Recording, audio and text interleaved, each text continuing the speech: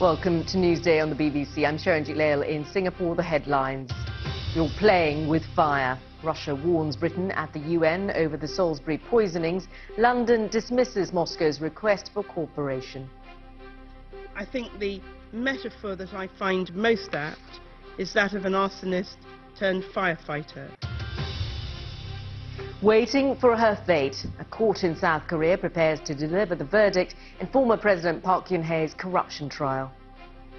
I'm Kasia Madeira in London. Also in this programme, prison looms for Lula. Brazil's former president is told to turn himself in and start serving a 12-year jail term for corruption. And one of Bollywood's biggest stars, Salman Khan, is sentenced to 5 years in jail for killing 2 rare antelopes nearly 20 years ago. Live from our studios in Singapore and London. This is BBC World News. It's Newsday.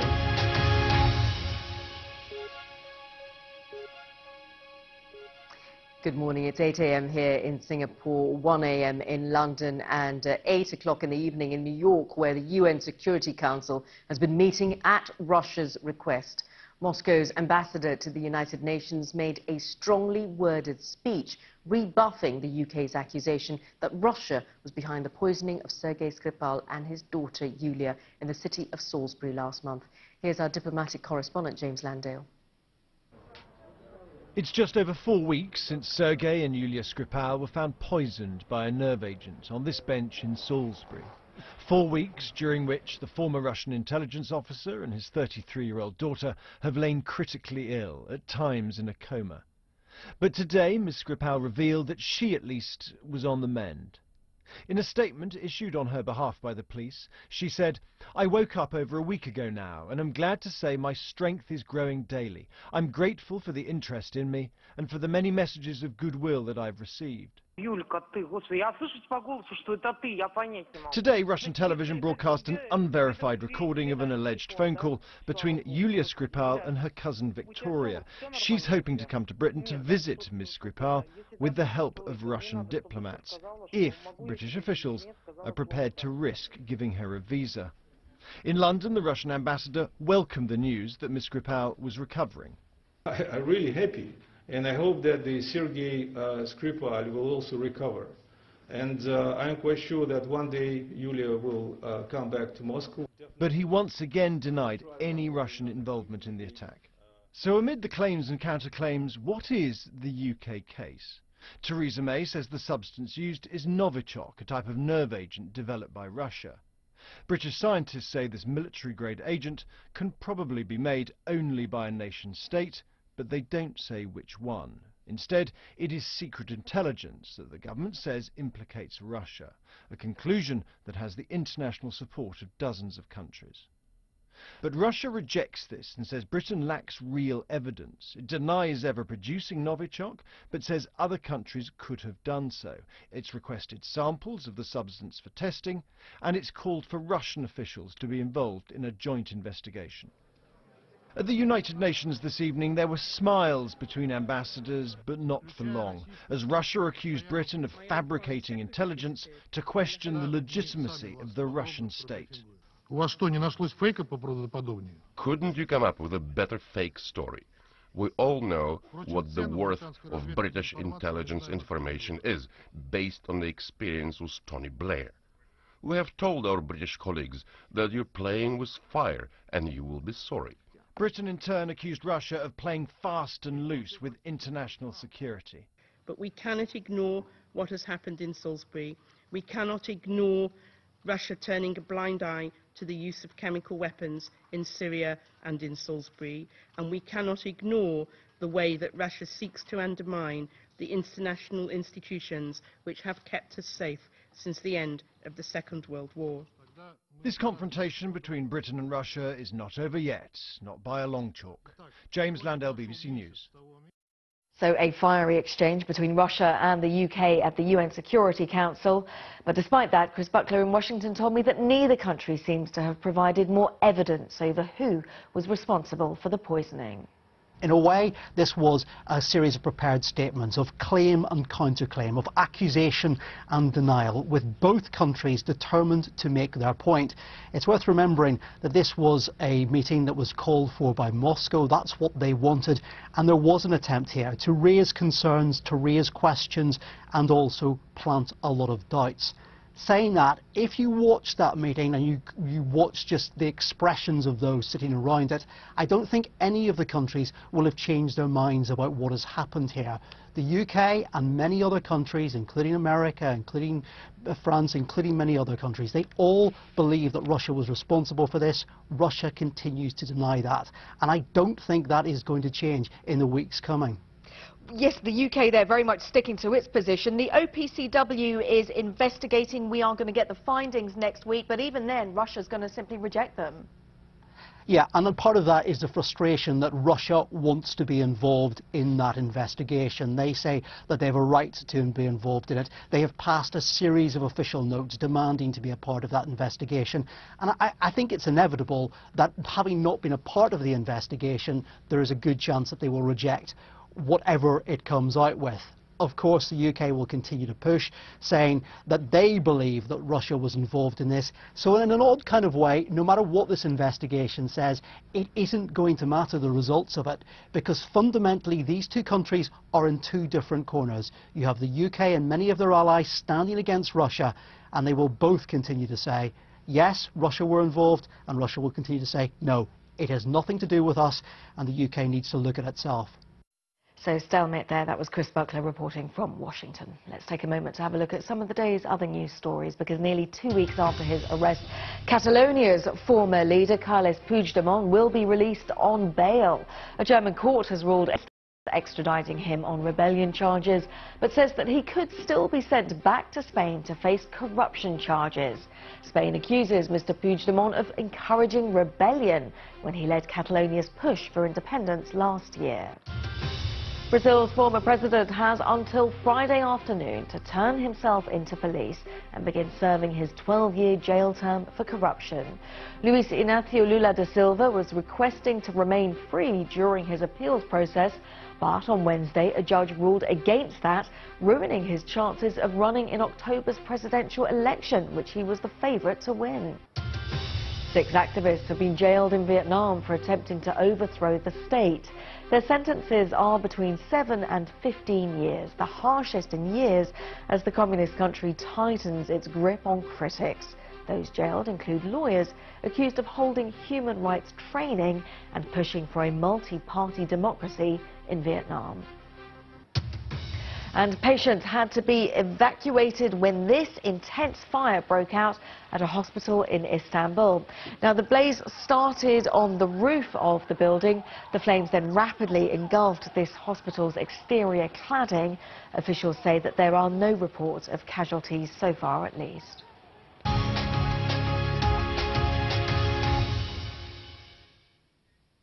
A court in Seoul will sentence the former South Korean president, Park Geun-hye, for her part in a corruption scandal which led to her being removed from office. And she faces 18 charges, including bribery, abuse of power and coercion. Prosecutors have demanded some 30 years in prison and a fine of about $146 million for the former president. Our correspondent in Seoul, Laura Bicker, looks back at the downfall of a leader and the extraordinary protests that led to her impeachment. Week after week, the streets of Seoul were bathed in candlelight. They gathered in their millions to overthrow a leader involved in a huge corruption scandal. The peaceful movement gathered pace and strength and proved too powerful for South Korea's president. The charges facing Park Geun-hye are tied to her relationship with friend and advisor Chae Soon-chil. She used her presidential connections to pressure huge businesses, including electronics giant Samsung, for millions of dollars in donations to foundations she controlled. 국민 여러분께 깊이 사과드립니다. President Park apologized twice, but her approval ratings fell to just 5%, and opposition leaders worked to gather votes to impeach her. They were eventually successful. Her now dwindling number of supporters were distraught. But most saw it as a victory for this young democracy. People power have finally cut all ties with authoritarian rule.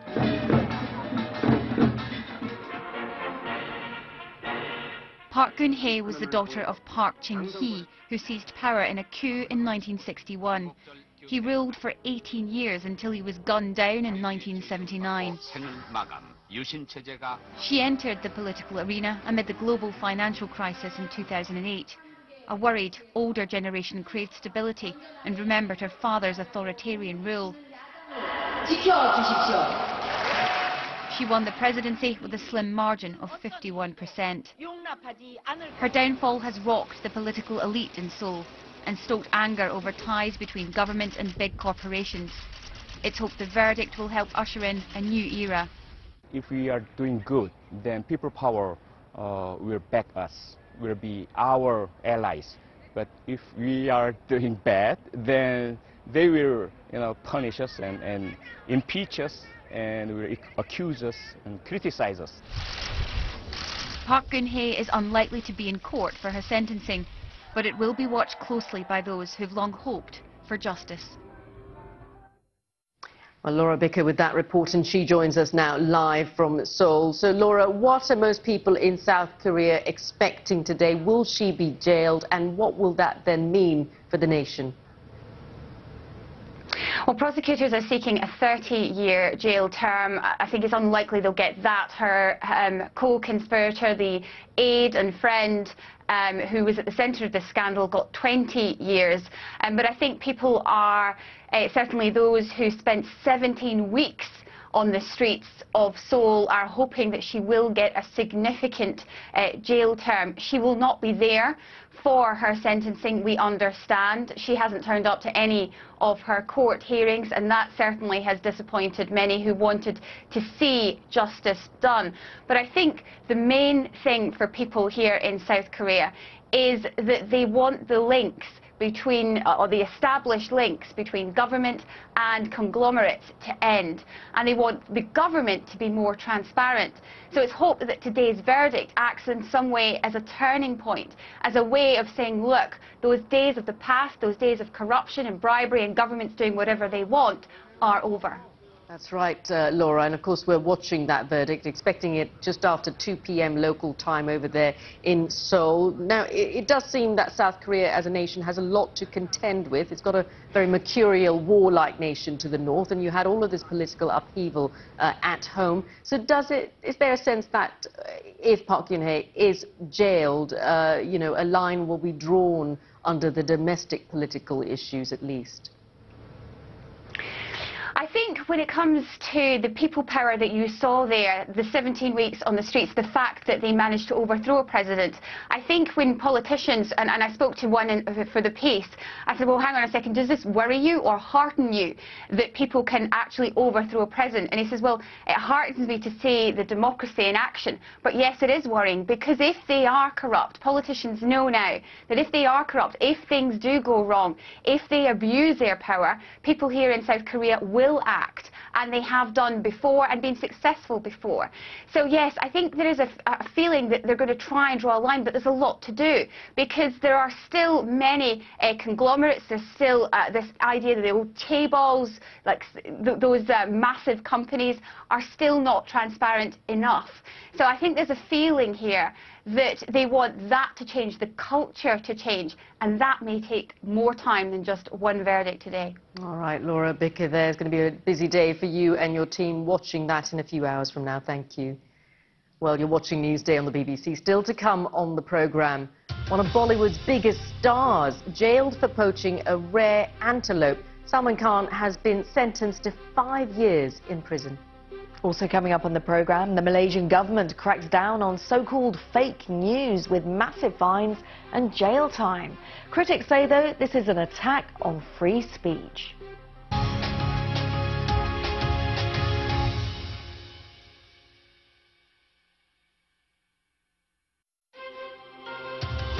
Welcome back. You're watching Newsday on the BBC. I'm Sharon Jeet Lail in Singapore. And I'm Kasia Madeira in London. Our top stories. At a meeting of the UN Security Council, Russia dismisses the allegation that it poisoned a former double agent living in England. A court in South Korea is expected to deliver a heavy punishment to former President Park Geun-hye in one of the nation's biggest corruption scandals. Well, let's now look at some of the front pages from around the world now. We can start with the South China Morning Post in Hong Kong, which says Beijing might be forced to compromise into opening its markets as it tries to diffuse those trade tensions with the United States. Now, the Post suggests another option is to cut import tariffs on American products, which could meet U.S. demands to narrow the trade gap. And the Japan Times, if we take a look, has a dramatic front page picture as another powerful eruption is observed at Mount Shinmoe in southwestern Japan, with ash sent spiraling hundreds of meters into the sky. And in other news now, a cesspool tainted by dumped sewage. That's how the government in the Philippines has described the island of Boracay when they announced that they would be closing the island to tourists for 6 months.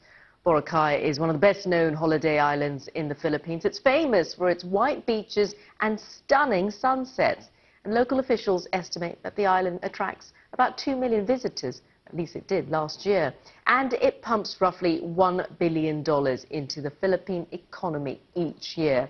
Then this week, the announcement came that the island would be closed to all tourists. And since the announcement, low-cost carrier AirAsia has suspended all of its domestic and international flights to Boracay until further notice. And fears are growing for how the thousands of residents who rely on tourism will survive 6 months of forced closure. Kiko Rustia owns a bed and breakfast. Basically, the closure is going to start on April 26th, and that's roughly 21 days from now. And yet we still don't have any concrete plans as to what they really plan to do to the island. I know that their intentions is to rehabilitate the island, but there hasn't been any design that was shown to us, no budget. We don't know anything about the whole project. And basically, everyone here is in limbo because the island survives on tourism. And once they close the island from tourists, how are we going to survive? Where are we going to get our income? Well, Jose Clemente is the president of the Tourism Congress of the Philippines, representing hoteliers and tourism operators, and he told me earlier that this has been a long-term issue. The problem has been there for many years. There has been some neglect, admittedly. We've not been as responsible as we should have been.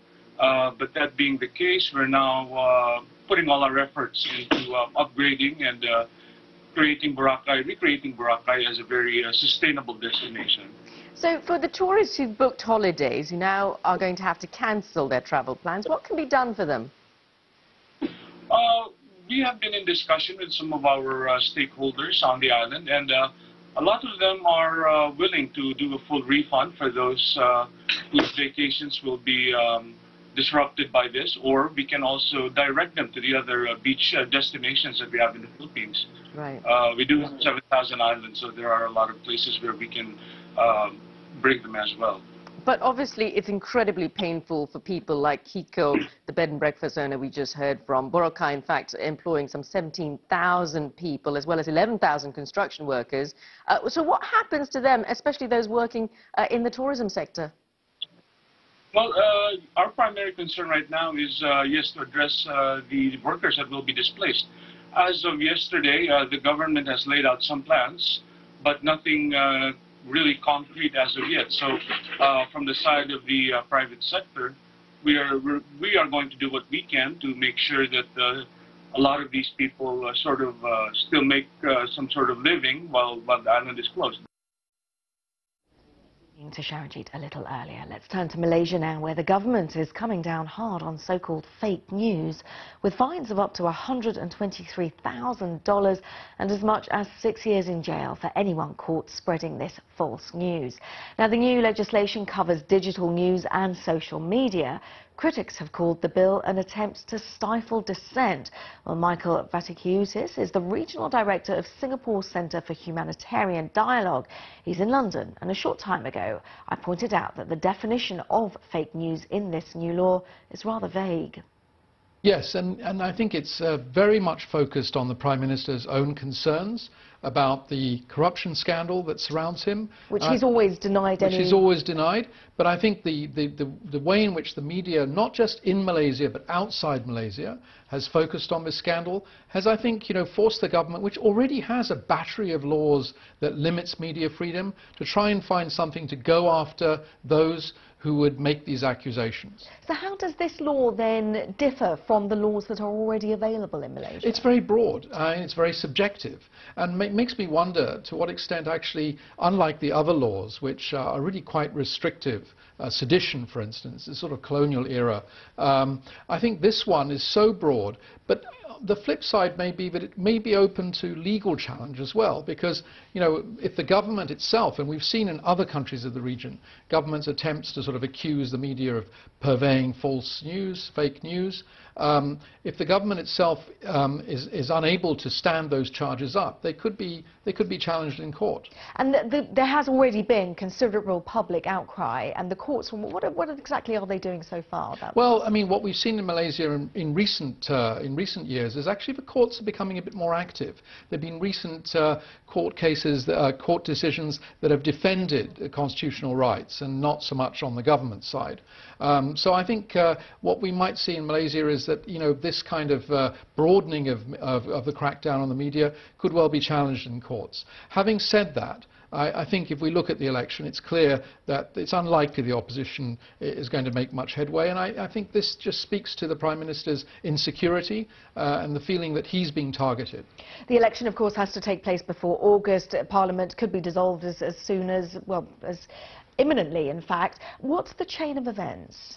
Well, I think this is a very highly anticipated election, because not just because of the Prime Minister's own difficulties, but because of a number of economic challenges facing Malaysia, and the fact that the opposition in the last two elections has made considerable gains. However, I do think it's unlikely that the opposition will win, and I think this is this crackdown on the media, which we're seeing around the region, incidentally. I mean, this is not just a trend confined to Malaysia, is another sign that the gains that democratic government have made over the last 20 years in Malaysia and in the region as a whole are being slowly eroded.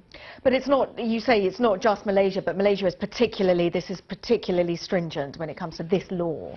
Well, yes, but if we look at Cambodia and also the Philippines, there have been very severe crackdowns on the media, and the targeting, especially in the Philippines, of quite well-known media organizations by the government. And I think this has in turn drawn off, I think, to some extent from the way that President Trump's administration has described the media and the use of the term fake news. It's been embraced by these leaders in Southeast Asia, and this is unfortunate. As Michael Vaticiutis speaking earlier to Kasha. Now, one of Bollywood's biggest stars, Salman Khan, has been sentenced to 5 years in prison for poaching rare black buck antelope. The case dates back to 1998. And Khan, who's 52, has appeared in more than 100 films. His lawyer has said they will appeal the sentence on Friday. From Delhi, Rajini Vaidyanathan has more. He's one of the world's highest-paid actors. Salman Khan is known as the bad boy of Bollywood, both on and off screen. Sir, please! Sir, please! Today he was in court after a judge found him guilty of killing 2 black bucks, an endangered breed of antelope. The case dates back to 1998, when he was shooting for this film, Hum Saath Saath Hain. Few celebrities are as worshipped or idolised as Salman Khan is here in India. His cult status is so huge that it's unlikely that this conviction will dent his popularity or damage his career. This isn't his first brush with the law. In 2015, he was found guilty of killing a homeless man near his house in Mumbai in a hit and run, but was acquitted later that year. Salman Khan's lawyers say he'll appeal the sentence and apply for bail. But tonight, one of Bollywood's biggest stars is behind bars. Rajini Vaidyanathan, BBC News, Delhi. From me, from Sharon Jeet, the whole Newsday team. Bye-bye.